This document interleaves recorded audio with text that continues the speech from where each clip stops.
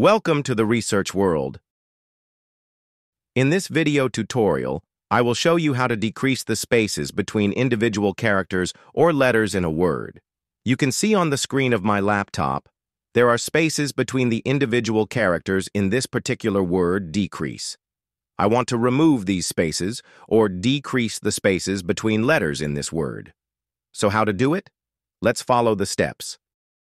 First of all, select this word, then click on the Home tab, then in the Fonts section, click on the small arrow in the corner. Then select the Advanced tab. Now here, click on the spacing option that is expanded. Select Normal and simply press OK. So you can see that the spaces between the individual character has been decreased. Thank you for watching.